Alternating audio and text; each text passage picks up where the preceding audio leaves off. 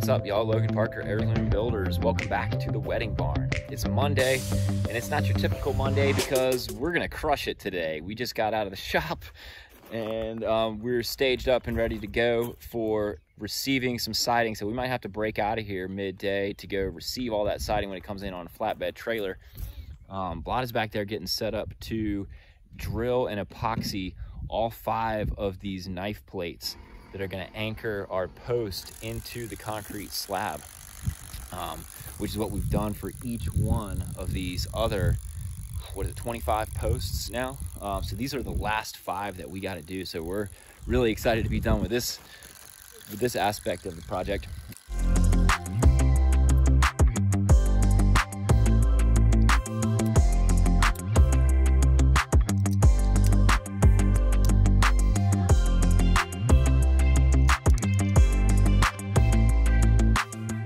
The other thing we're going to be working on today is rolling the rest of these floor joists for the loft floor that we've got to frame up in order to finish framing the window wall here to receive our trusses, like you saw in the last video.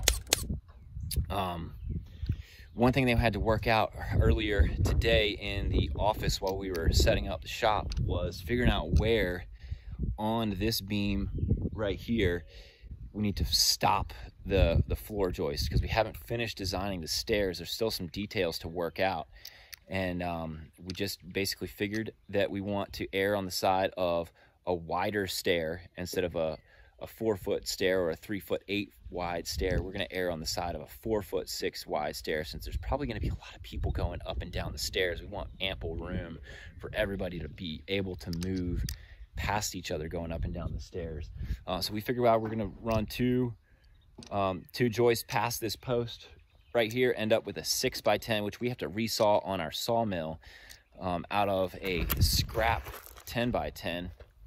One of our strategies here on this project was to order a few extra key pieces of heavy timbers that we could resaw into a lot of other different stuff. For instance, we would always order an extra member that was like a longer piece so that we could use it for a shorter piece if it was twisted. And we're going to be able to use a lot of these 10x10s and put mill them on the sawmill into 6x10s and other material that we need for our siding backing. So nothing goes to waste here on our job. We're really conscious of making sure we have minimal scrap, minimal waste, and we're gonna see what we can get done today. So here we go.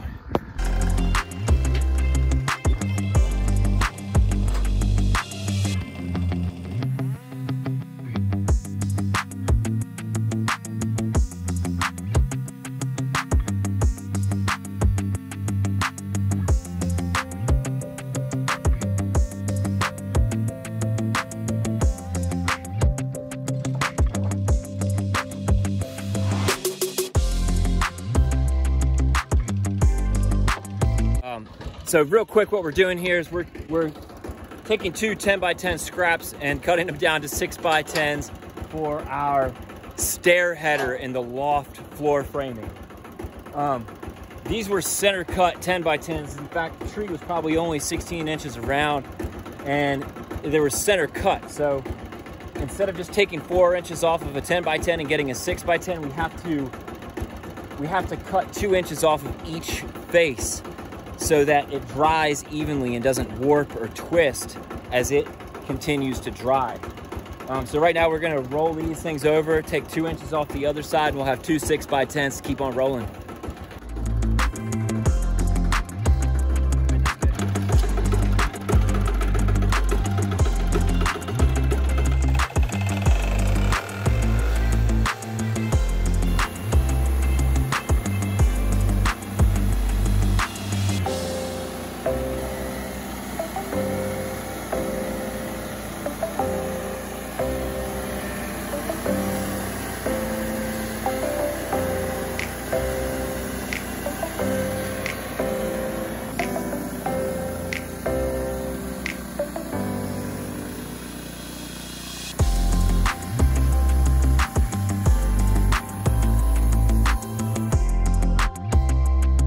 that's all it takes to get 2 10x10s into a 6x10. We're gonna take these over to the loft floor and keep on rolling.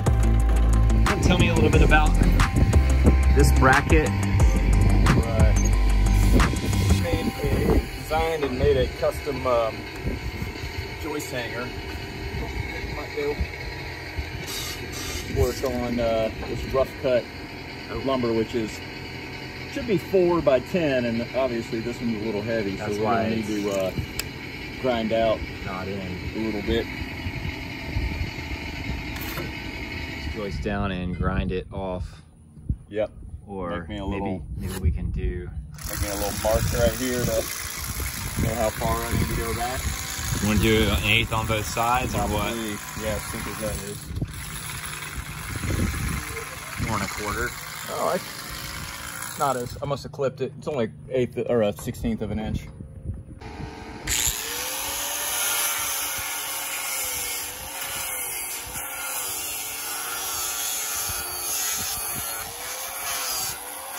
Get it? Yeah.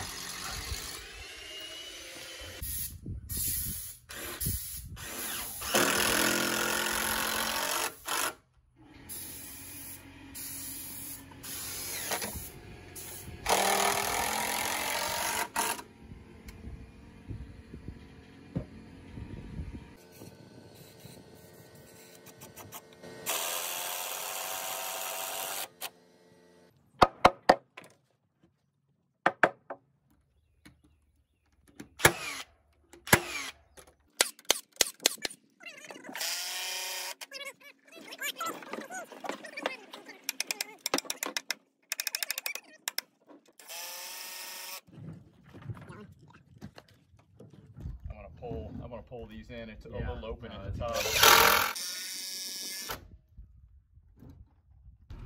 Oh yeah, siding's here at the shop. Time to go get it. Here we go.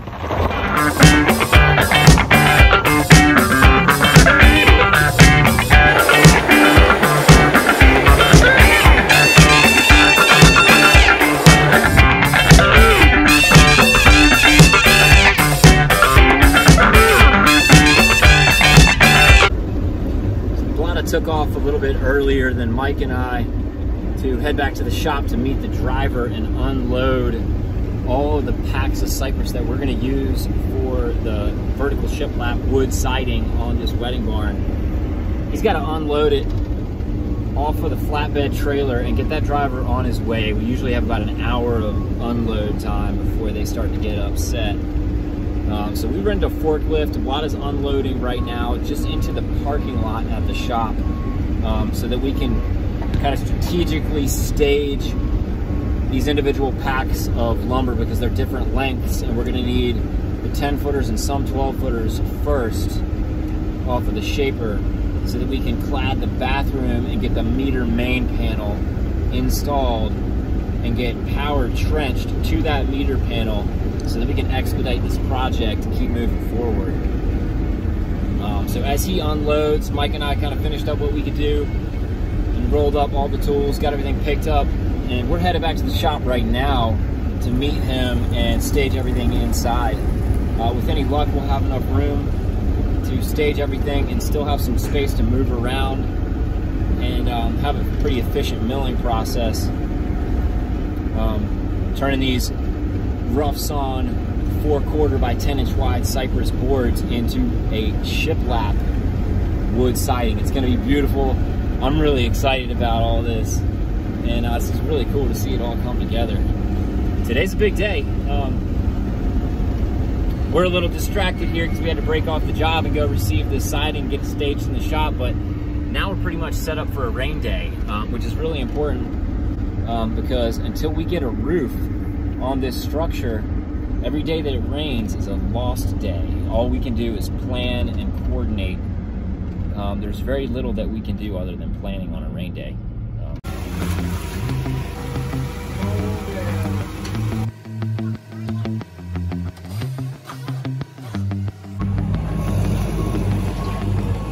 Is that enough siding, you think, Mike? I hope so. I don't want to have another shipping charge. That worked out really well. This is all rough sawn 4/4 boards. They're different lengths, but we're gonna mill them into shiplap siding. We're gonna keep it rough sawn because it's just that nice old rustic barn look we're gonna try to keep. We're loading it into the shop right now, and that's about the end of the day. So we got a little bit more catching up to do tomorrow, framing up this loft floor so we can frame our windows, get our bearing beam walls set up, and be ready for trusses on Wednesday. I think we're gonna be all set and ready to go. So anyway, if you like watching this video, smash that like button. Make sure to subscribe to our channel because we got a whole lot more coming, and we love to see you. Thanks for hanging out. See you on the next one. Peace.